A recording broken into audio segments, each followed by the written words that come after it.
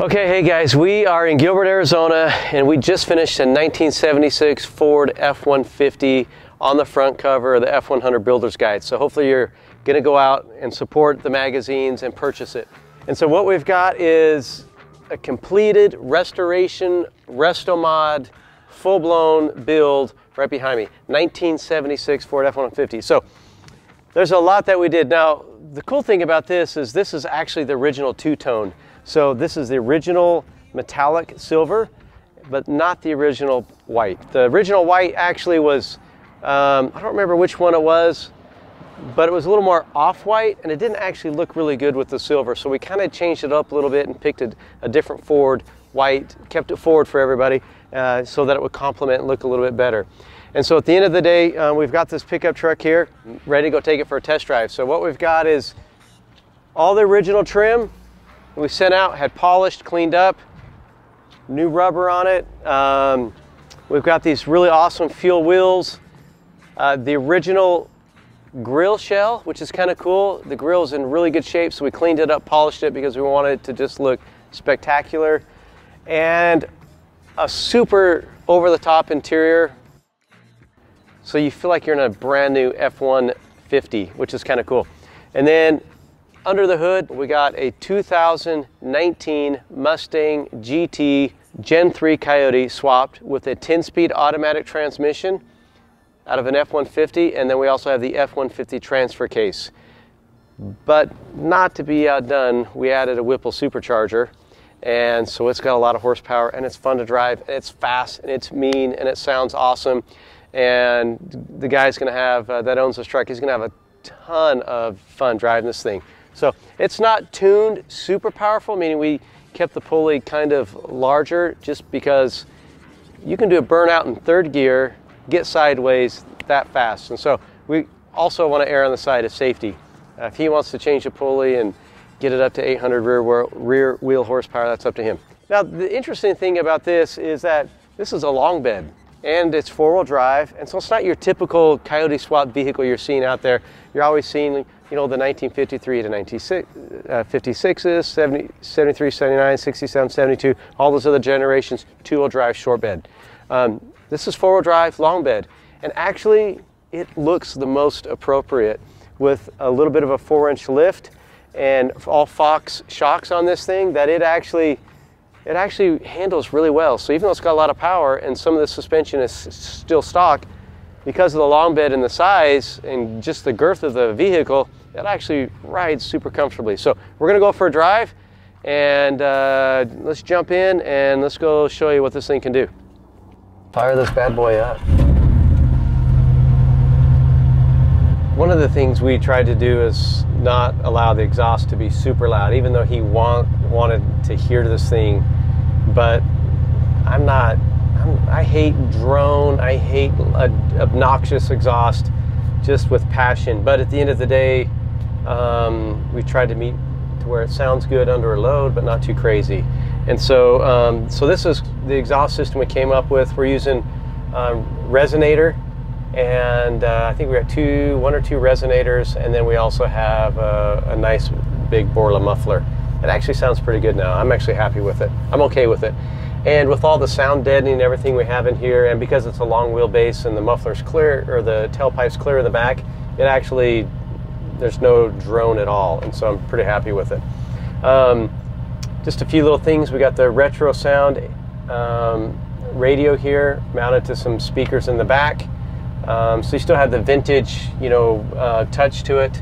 And you've got, you know, wireless for your phone, hands-free calling if somebody calls you, and you can hear. We've also got the resto-mod AC system, so you're going to get cold air. We've actually got a kit that actually makes all this stuff work. So if you're doing a Coyote swap, you want to put resto-mod AC in your vehicle, we sell a kit that makes it all work. So these seats that I'm sitting in belong to a Mustang.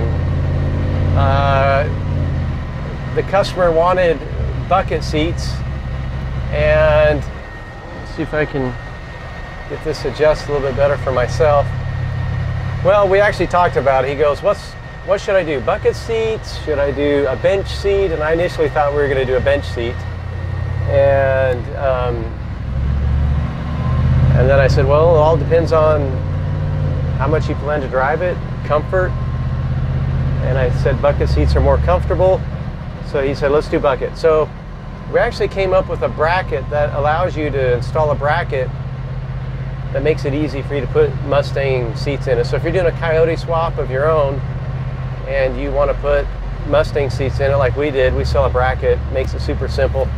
You can go online, I think it's like 179 bucks shipped or something like that. Takes all the headache out of trying to figure out how to mount it. You still use the, right here, off the Mustang, you can still have that piece there, bolted in, connects. You can still use the same mount. And so it feels very modern, feels very normal. Super comfortable. It's got little bolsters that kind of hold you in place, and you're not going to be sliding all over the road, or you're not going to be sliding all over the seat as you're sliding all over the road when you get on it. But it's comfortable. I mean, honestly, I could drive this thing every single day. It's that comfortable. It's just classic looking. It has a nice console right here. Got plenty of storage, cup holders for all the fun stuff. You got some lights here for fog lights. You got your 4-wheel drive switch to go into 2 high, 4 high, 4 low, and all the amenities that you really need that you use, and you just go cruising. So it's pretty fun. I like it. So we'll get going and get on the road and show this off just a little bit.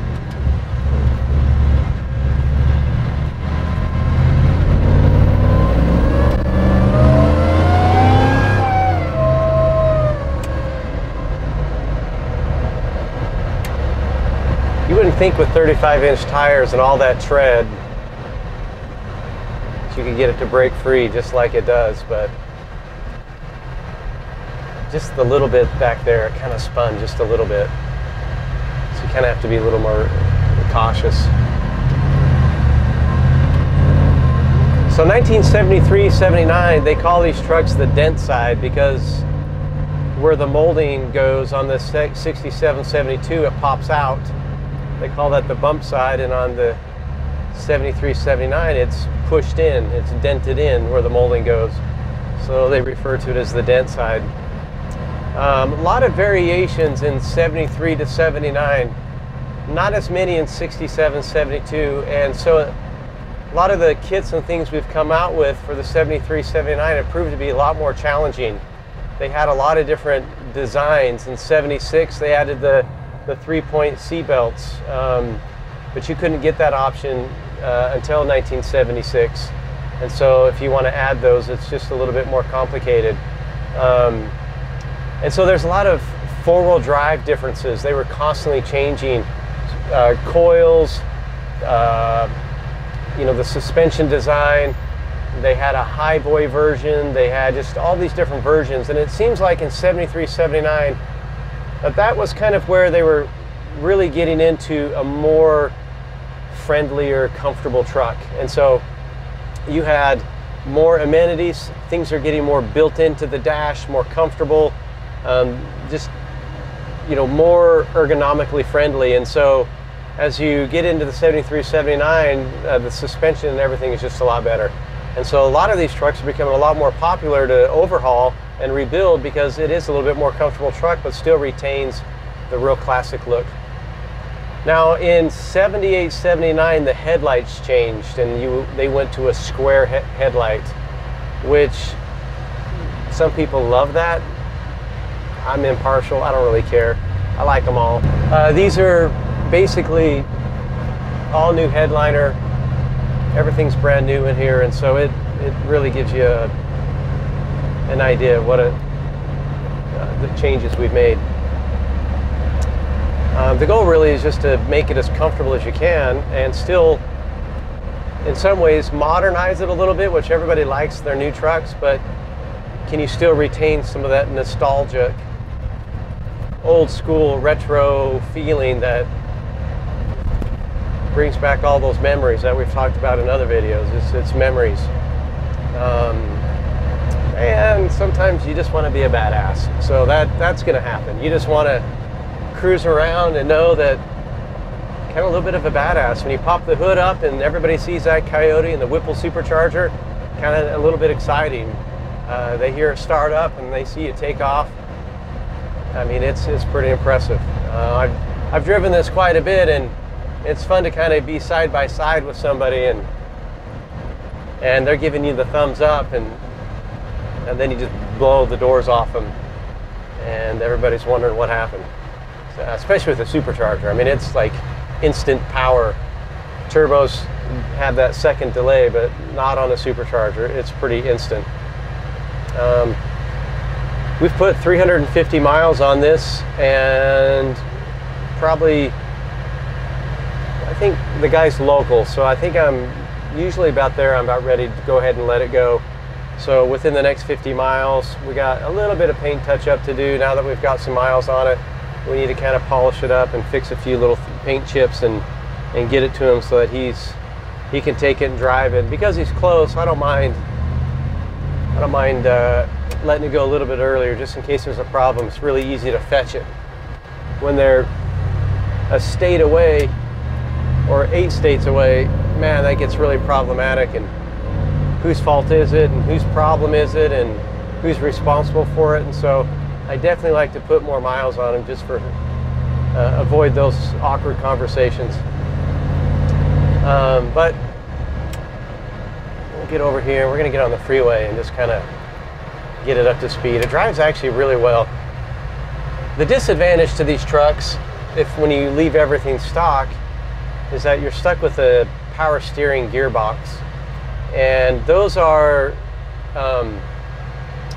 not always the best, and so you usually got to replace them. I like to replace them with an original Ford one, maybe have that rebuilt, and get the needle bearings in there. Maybe it's a little bit more tighter of a feel, but you're always going to have, with a lifted truck and big tires and a gearbox, there's always going to be that 1970s play in the steering wheel as you drive it. So you can see that there's just a little bit. That's kind of about the play you're going to have. You just kind of have to wrestle with it. There's not much you can do about it.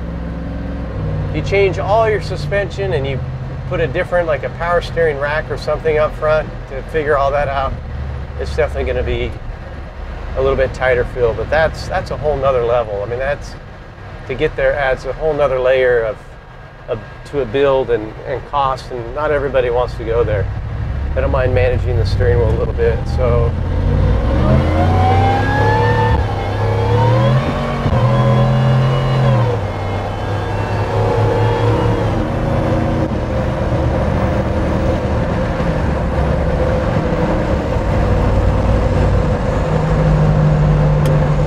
that's how you get on the freeway. We got up to about 95 right there.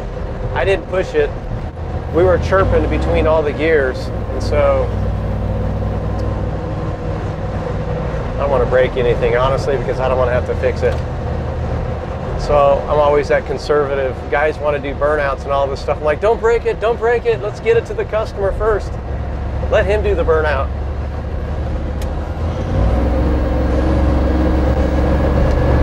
Smooth though, like it feels as smooth as my F250 that I drive every day. Definitely not any rougher, and it's got more power than my F250 for sure. We took it on a dyno, and keep in mind, we're only doing about 10 pounds of boost on this when we did it. And at 10 pounds of boost on a dyno with a 10-speed transmission and running through a transfer case, we still managed to do 500 rear wheel horsepower, which is actually a lot. Most of your vehicles that are being driven on the road today are nowhere close, and we're able to actually have a lot of power, which I think is plenty. It's not unmanageable. Now, if we change the pulley and we start getting up to about 18 to 20 pounds of boost, this is going to be a lot more of a handful. And I guess if you're looking for dyno numbers just to kind of brag, maybe you want to put a larger smaller pulley. But again, I'm always conservative. I don't want to break anything. I don't want to see anybody spend a bunch of money on stuff when it's going to be a lot of fun. 750 rear wheel horsepower is actually hard to drive. It's you're only using about quarter throttle. Even me right now, I mean, I'm barely, if you watch my pedal down here, I'm cruising 70 miles an hour. Watch how it hardly moves. Like, I'm barely using like 1/8 of an inch of the throttle. It's because it's got all the power in the world. Now, for gears, we did go with a 411 gear ratio, and obviously we could have gone with like 390s, but you're also trying to get some performance and quickness and get going. And so 411 gears, we felt we could justify it with the 35-inch tall tires and a 10-speed transmission. And so here we are, we're cruising at, I'll go a cruising speed of 75 miles an hour, and we're at 2,000 RPMs. So even with the supercharger, he's probably going to still get 18 miles per gallon out of this thing, which is still pretty impressive considering the magnitude of the truck and the gears and the ratio. It's just what a 10-speed automatic transmission does. Now, it'll shift more than like a 6-speed, but it's just, and it'll feel different, but that's just the way 10-speeds are. Some people love them or hate them. I tend to like them because I feel like it's a much faster driving vehicle. You're not having to take the RPM so high up before it's quickly shifting through all the gears. Just a more compressed ratio.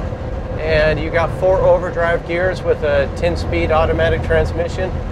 So you're just going to get really good fuel economy. And still have plenty of power to boot. Okay, yeah, we're going to get lunch while we're out. You like it? I'm on a diet, and so I'm trying to lose weight. So I'm thinking salad is what it's got to be. So I'm actually down about 35 pounds from a few months ago, and just started hitting the gym again and trying to get back into shape. I'm 48 years old, and so I don't want to be super fat when I hit 50, because I've heard at 50, man, it just goes downhill fast. So trying to get back in shape and doing these videos, I look at myself and I feel like everybody lies when they say the camera adds 10 pounds. It feels like it adds 20 pounds. You never really feel as big as you when you see yourself on camera, and so slim it down a little bit. New Year's resolutions coming up, so I might as well get started on those early. But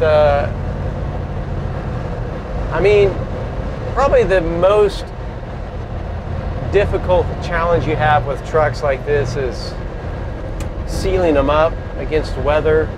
I'm not against weather, but against wind is what I'm trying to say. The weather you can keep out, but again, you're still dealing with 1976 technology, and that was just a rubber gasket.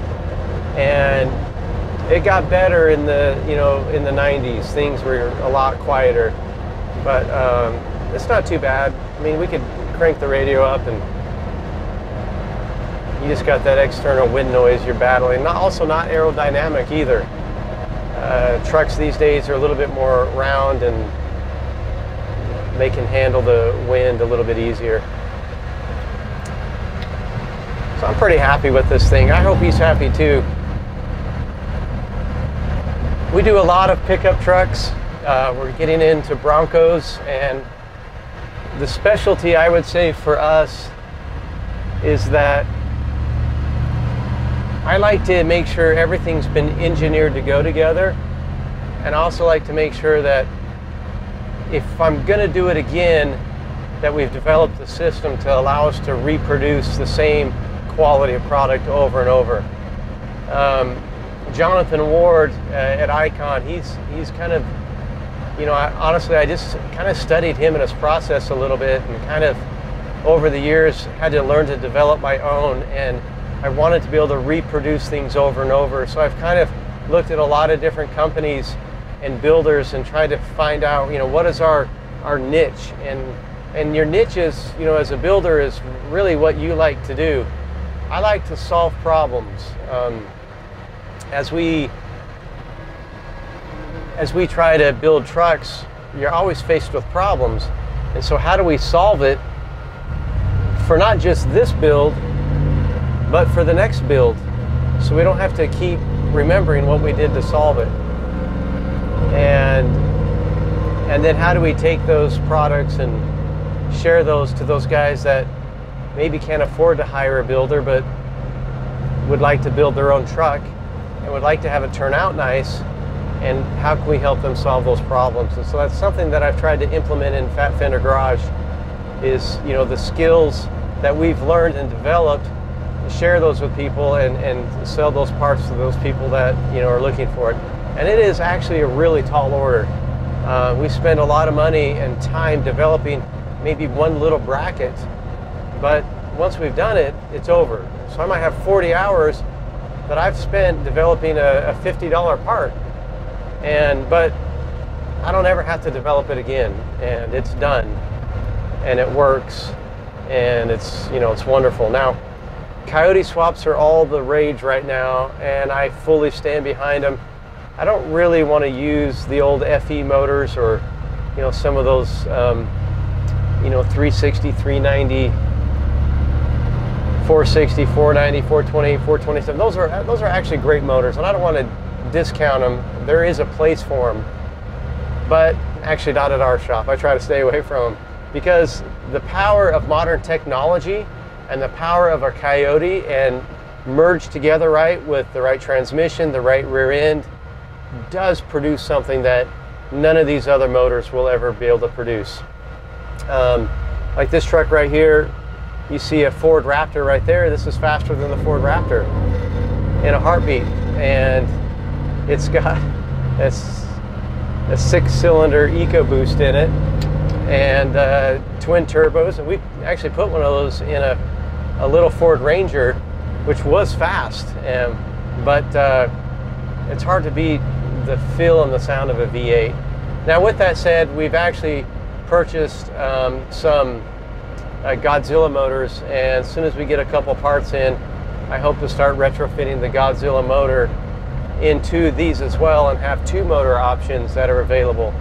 And we'll actually figure out the cam swaps and all the things you need to make a kit for it, so that you can create a little more horsepower. So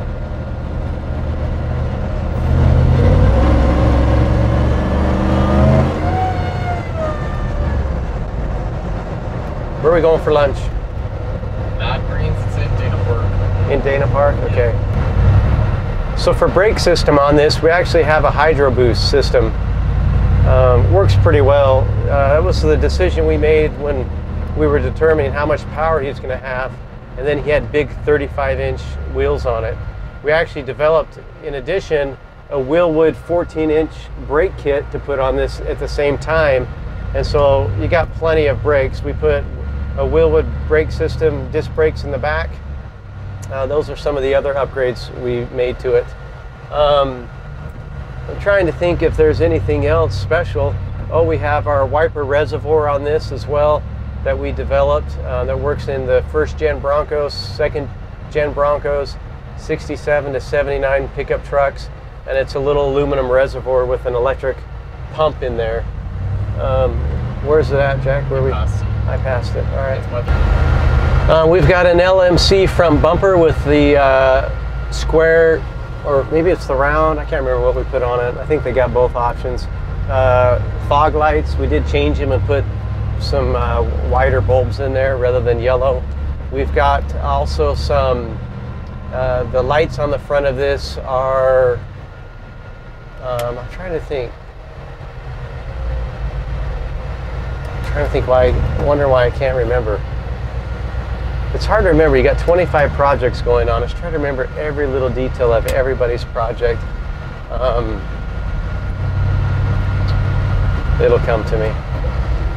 We use a Flaming River steering wheel. We're actually going to have that option available for people that want to, don't think I want to park this truck by all these people who don't actually understand what I'm driving here, and they think it's just an old piece of crap truck or something. But I'll park here a little bit out of the way. Anyway, so we got a Flaming River steering wheel, which we use, that allows us to, you know, give us a little bit more space, because this is a little shorter. It's not quite as bulkier as the I Did It one, and so not that there's anything wrong with the I Did It one, but I just kind of liked the Flaming River one a little bit better. So we became a dealer for them when we were making a decision. We got custom door panels, which we've designed. We've got Fox shocks on here, which was actually a really big chore to figure out which ones would work, but we figured some out. Cool truck. I mean, I don't know, I can't really find anything to complain about. These little pieces right here, you can see those seatbelt covers.